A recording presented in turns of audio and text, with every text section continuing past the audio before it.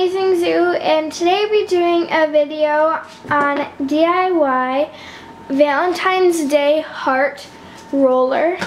I'm not sure what I'm going to call it yet, but it's kind of hard to explain. It looks like this, and it's just it's two cardboard pieces, and they are put together without any glue or anything. And it's a pretty easy DIY, but I thought I'd share it with you because it would look really nice for in a Valentine's Day themed cage. Hi Mia, you want it? No? Okay, so what you will need is some scissors and 2 pieces of cardboard and a marker or a pen or pencil. Now, on your piece of cardboard, you want to draw out a heart. Quite large. Like that. Now cut it out.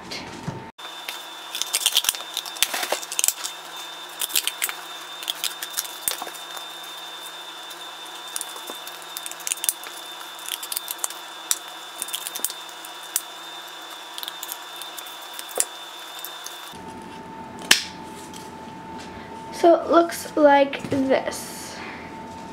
Now what you want to do on your other piece of cardboard is trace this and then cut it out. Now that I've traced it, I will begin cutting it out.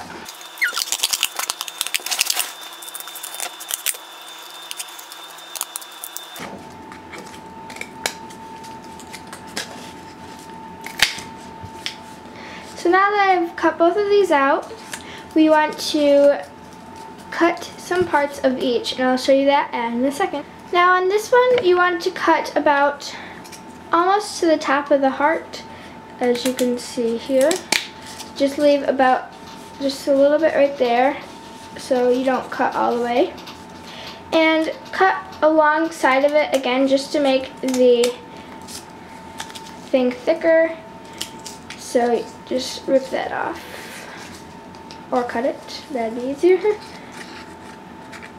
So now you have quite a thick line in the heart, so it should look like that. And now we'll move on to the next one. Now the next heart, you want to cut a little less, so cut about that much and make it bigger, so you cut alongside of it. And now you want to take from the top of the heart right here. Sorry if it doesn't focus. Let's see if it'll focus. It's not focusing. Okay, now it's focused. So you want to cut a little right here.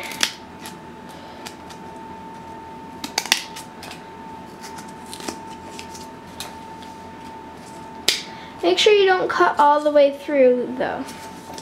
So now you want to take both of your heart pieces and you want to put this one on top like so and drop it in. So it now looks like this. So I hope you guys liked this DIY, and it would look perfect in a Valentine's Day themed cage. So thank you guys for watching. Bye.